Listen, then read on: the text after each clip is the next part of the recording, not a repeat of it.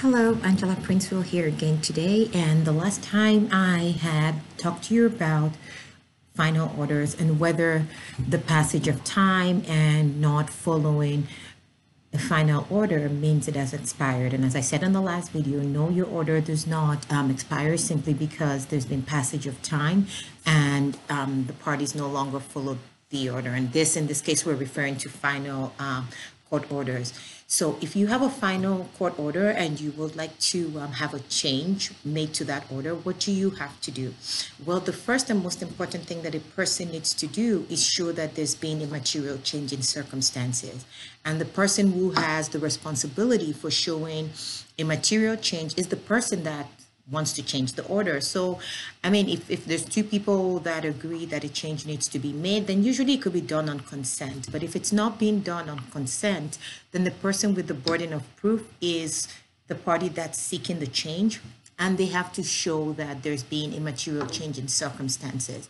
And really what this means is it has to be a change that, if the court was aware of the change at the time, that they wouldn't have made the order that was made, or it would have resulted, meaning in essence, it would have resulted in different terms.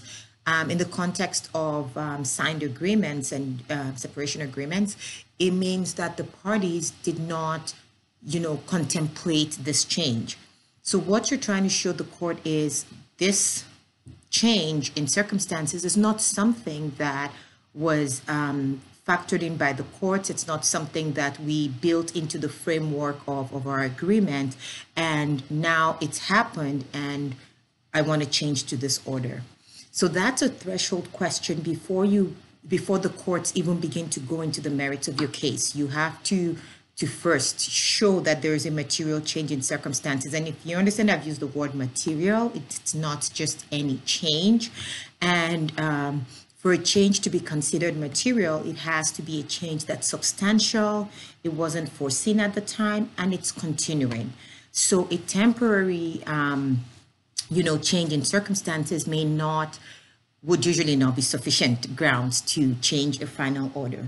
So what are some things that could be a material change? Well, losing your job, for example, again, it has to be continuing. It may or may not be a material change in circumstances, but there's been factors like loss of a job, an accident, illness, remarriage of one or both partners, other medical situations, maybe retirement.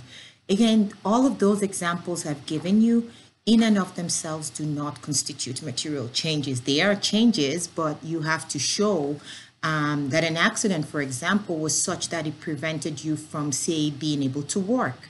If one party is relying on the medical condition of another party that prevents them from caring for a child, for example, it needs to be shown that this is not just a temporary situation, that it's likely to be prolonged. It has to be some level of it has to be prolonged, in essence. Like, there's really no better way to put that. So not just a short 1 week in the hospital and then you go get a final order change. No, you need to show that there's some continuity. So what that tells you again is what would constitute a material change would differ from case to case. As with most family law matters, everything's fact specific. So each retirement, for example, can be found to be a material change in circumstances in some situations, and in others it would not be considered a material change.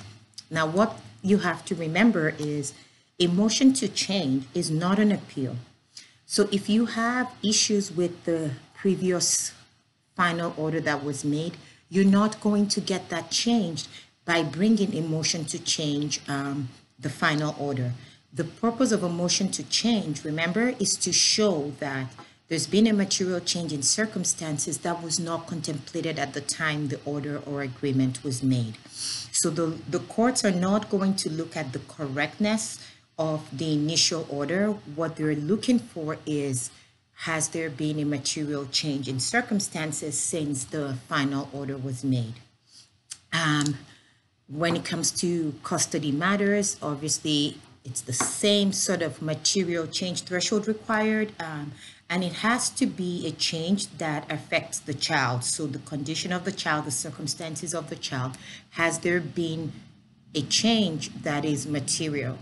And once you could show that there's been that material change, and then in a custody situation, the courts would now proceed to see, okay, in light of this change, what is a new custody and access arrangement that works in the child's best interest? If it has to do with child support and spousal support, then the courts can, look at the other factors to see, okay, what sort of variation is appropriate in the circumstances. But first and foremost, you have to show that there's been a material change in circumstances in order to change a final order.